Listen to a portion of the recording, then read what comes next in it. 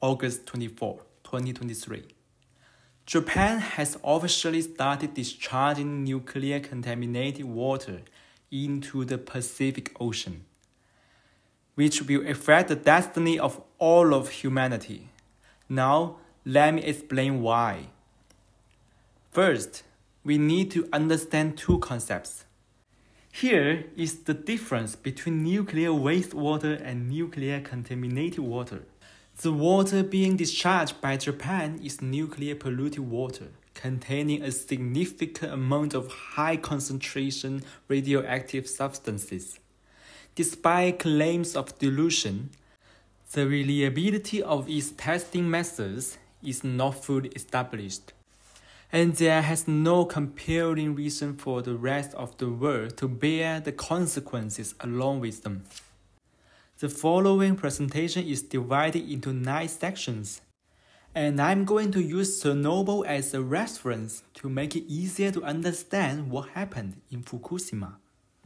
Chernobyl and Fukushima, both disaster zones of level 7 nuclear accidents. In Chernobyl, explosions rocked a reactor, blowing off the lid and exposing the core. Heat and radiation still burn today, requiring an iron sarcophagus to contain the radioactivity. Picture it as an unfinished nuclear explosion, not an iconic mushroom cloud. Surprisingly, nuclear power plants mishaps might be riskier than bomb blasts. Bombs burn once, releasing radiation with limits. Plant accidents, so talk of fuel, emitting radiation until it burns out. Fukushima's tale started with a tsunami and earthquake, no detonation. Yet reactor damage and core leakage mean ongoing heat and radiation. Mystery surrounds detail due to temple secrecy. Unlike Chernobyl's negligence, Fukushima's response lagged, with rescuers giving it their all. While Fukushima has fewer deaths, it unmasked our disaster reaction, survival over decisiveness, blame switching, and a dash of self-interest. Swift action might have cost more lives, but prevented the mess we are in now. Fukushima is located by the coast and has a continuous supply of seawater and groundwater that can be powered into the reactors to cool them down. This prevents reactor explosion or nuclear detonations. However, all the highly radioactive materials naturally dissolve in water, giving rise to nuclear contaminated water. This is fundamentally different from the cooling water released during the normal operation of a nuclear power plant. The coolant that directly interacts with nuclear fuels, ropes, and reactor cores during plant operation needs to be solidified and buried deep, similar to nuclear waste. What's released is condensed water generated through secondary and multiple heat exchange after powering the turbine for electricity generation. In simple terms, the contaminated water in Fukushima is highly radioactive water used to cool down the reactors. The normal water released from the nuclear power plant is cooling water that passes through multiple heat exchanges after the reactor generates heat, without direct physical contact with the fuel ropes, and it undergoes multiple radiation isolations. The radiation levels, the type of radioactive substances contained, and their respective hazards between the two are vastly different. Discussing them together is entirely foolish, misleading, and possibly driven by ulterior motives. Fukushima introduced the ALPS system, claiming it can be filtered highly radioactive and contaminated water into standard release water. This filtration system has operated efficiently for over 30 years, removing over 60 types of highly radioactive elements to create safe water. From a standpoint of common sense, it's hard to believe in this system. Japan's technology isn't supernatural. The ocean discharge option is primarily a cost-saving measure. There are numerous alternative plans for safety and reliability, with cost differences vary by hundredfold.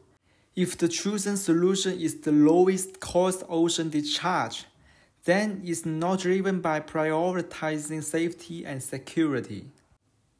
The two major concerns of Fukushima's water discharge are as follows. Releasing highly radioactive contaminated water into the ocean for such an extended period of time, around 30 years or even longer, raises questions about its impact on humanity. This is essentially a massive biomedical experiment conducted on the global population and marine environment, with irreversible consequences. It's possible that in 5 to 10 years, science might show minimal effects, but what if there's a catastrophic outcome? And it significantly lowers the standard for nuclear waste disposal. If Fukushima can discharge water in this manner, why would other nuclear power plants go through the trouble, effort, and expense of properly handling nuclear waste? Instead, it seems that everyone will choose for the simple solution of discharging waste into rivers, lakes, and seas if Fukushima is allowed to do so. All regions of China, including Hong Kong, Macau, and Taiwan, as well as South Korea, has explicitly banned the import of products from Japan and even prohibited all food and feed from certain regions of Japan. IAEA's report relies primarily on samples from TEMPCO, with limited independent sampling, originally planning 3 precise assessments. Due to time constraints, they conducted 1 raw assessment and issued the report. South Korea reported twice, finding the contamination exceeding limits by 20,000 times. IAEA staff admitted receiving sponsorship from Japan and disclosing preliminary report drafts. U.S. media reports suggest American experts questioned TEMPCO's understanding of radiation elements in storage tanks. Negative response. They also asked about the ALPS system's capacity to handle slug. Negative response, which tends to clog the filtration. The response was to continue filtering up to 300 times. Discussing safety without understanding radiation elements feels premature. Chinese Academy of Atomic Energy researcher Liu Zhenlin regretted IAEA's hasty release of a comprehensive report without consulting technical experts. The report was issued in the name of Director General Grossi.